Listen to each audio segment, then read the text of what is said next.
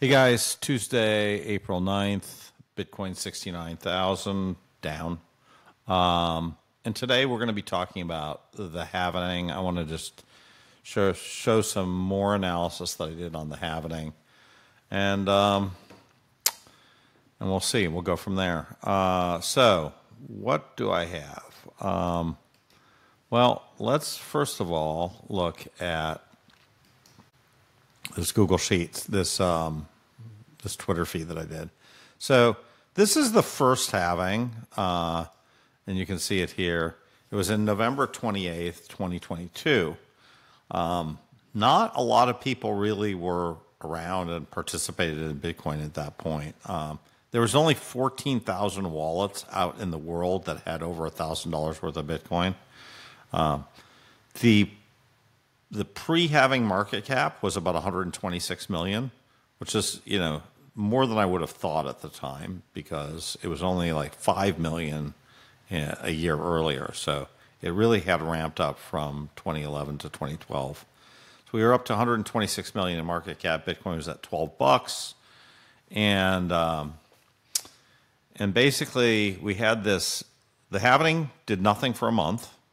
Then it ramped up, it 3x'd in the next 2 months, and then there was a blow up top, right? So we had that. Now, one thing I will point out is the stock, almost half the Bitcoin was already mined by then, right? So we were up to 10 million Bitcoin mined.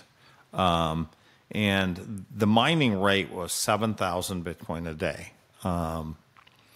So in terms of daily kind of new supply on the market, the daily flow to stock, we always talk about stock to flow, but let's just consider the opposite for a second. The flow to stock was about 7 basis points. So 0.07% every single day of new supply. So I would argue that the amount of new supply being taken off the market in this first halving was pretty substantial, right? So we have, almost 0.1% of new supply being taken off the market. Okay, so that was the first one. Now, let's go to the second one. The second one happened in July of 2016, and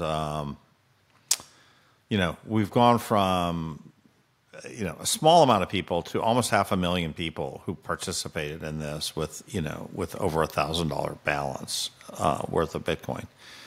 The market cap now had risen all the way to 10 billion. And we have now gone from 10 million stock to 15 million stock, or almost 16 million stock. And we are now, instead of 7 basis points, we're now mining about 2 basis points relative to the stock. So we've come down quite a bit in terms of pre-mining, pre-halvening, how big this is. We're going from 2 to 1. And it didn't do anything for 6 months. So there was very, very little effect of this. And then, we had this big move in 2017, obviously, later, right? But I would say you really can't say that this is halvening related because, if something does nothing for 6 months and then 3 months later it does a 3x and then another 3 months later it does, another 6x, A does not imply B. And in fact, here, the entire narrative was ETH and these ICOs. Okay, it wasn't so much Bitcoin in 2017. So I really don't think that you can really point this whole move up to the halvening. So that's that. So now let's go to the last halvening, the 2020 halvening, and again, we see kind of a very, after the halvening, kind of a pretty low, period. We sort of double from 10,000 to 18,000. Most of it sort of in the October, November thing.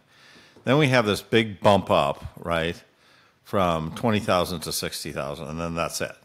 So, it's a very different pattern than the first halvening, for sure. And even the second one, because we don't have this double blow off top. It's just different. And again, I have a hard time equating this amazing rise up with the fact that there's supply, because that's just really not the narrative that was going on. The other thing now I would like to point out is I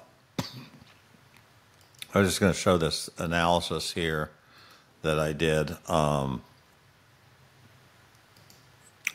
my halving analysis. So if you look at kind of where this next one sits, right, we are at 6 1/8 right now. Sorry, 6 1/4 reward. But we're only right now at half a basis point pre-halvening of flow to stock. So, going from a half a basis point to a quarter basis point does not strike me like this is going to make much of a difference at all in terms of supply shock. So, yeah, I just don't.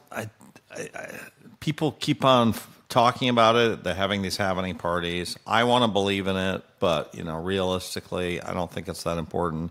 And especially now with these ETFs taking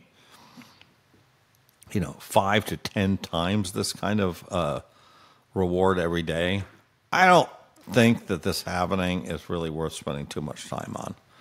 Okay, that's episode 76.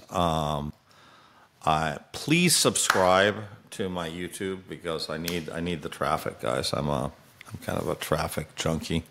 So please subscribe to my YouTube, and we'll catch you on the next episode. Thanks.